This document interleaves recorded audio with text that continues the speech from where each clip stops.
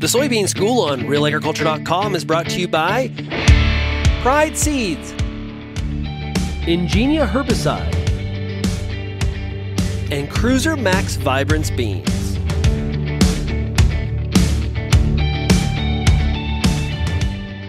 Hi, I'm Bernard Tobin. Welcome to Real Agriculture. Today I'm down at Kearney Planters talking to Cullen Tinline about meters, brushes, plates, singulation. You got to get these things right. We've got some tips from Cullen. Here we go. So just a quick discussion on meters here. There's plenty of different meters, different varieties, different ways they work. What I want to do is start with a basic meter. This is the classic Kinsey brush meter. I mean, for planting soybeans, cotton, milo, things like that. But let's just concentrate on soybeans for a minute. This is a classic style meter, relatively maintenance-free, relatively easy to operate. One thing I want to just quickly talk about as we take this thing apart here. As you can see, this meter was stored with the plate inside. Number one maintenance tip for these, always take the plates out. As we can see here, this brush is severely matted. We'll want to check that these are standing up nicely, that this is standing up nicely, and that everything's just all right inside of here. As you can see here, we've got two plates that are very worn. You can start to see the shape of a soybean in here, and that what happens is the lead into this starts to fade away and our feeding suffers. The main thing I want to talk about with these, we have our classic black plate and our classic blue plate. These are typically, the blue plates are from 1,400 to 2,200 seeds per pound, and the black plates go from 2,200 up to 4,000 seeds per pound. What happens when we're on the cusp of that? What happens when we're near that 2,200 seed per pound mark? If anyone is like myself, I've experienced this personally, we'll have some of the bigger ones in that mix be stuck into our smaller plate here, causing a skip every time. And when I go to the blue plate, then what happens is all my smaller ones make doubles and my population is high. Kinsey has come out now with a brush meter 2.0. Gone are the finger numbing wing nuts, and we've gone to a quarter turn lock. But what I want to really talk about is this guy here. This is a tan plate, this is a 54 cell, and its job, or its seed count, is between 2,000 and 3,000, right in the sweet spot. And what we are finding with a lot of people is this is exactly what's needed to remedy that problem. The thing to note here, we can put a retrofit kit into your old meter for about $90 a row, and that gets you all three plates, the black, the blue, and the tan, and the new center hub. It's a simple matter of changing a roll pin, and we can put this guy in here with our classic meter.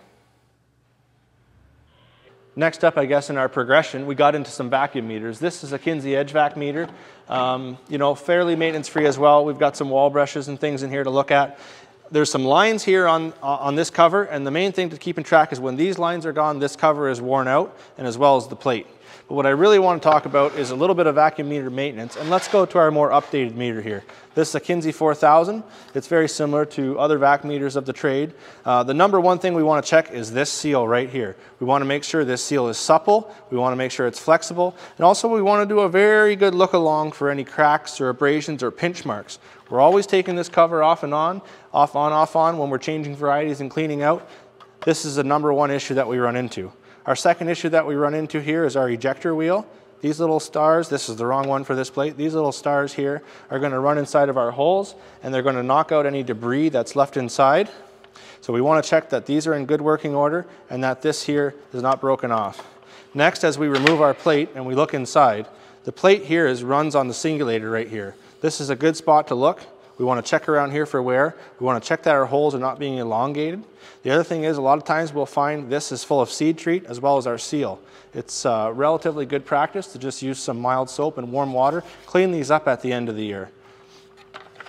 When we look at our singulator, on this particular singulator, you'll see there's two raised notches on either end here, and the center is lower.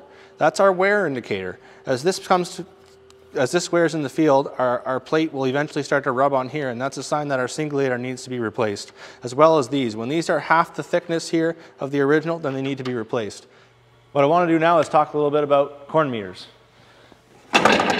This is still our tried, tested, and true. This is still the most popular meter we sell. This is a finger pickup. It's, you know, been around for a long time. I just want to quickly do a quick talk about life expectancy on some of these. Again, we want to test these every year.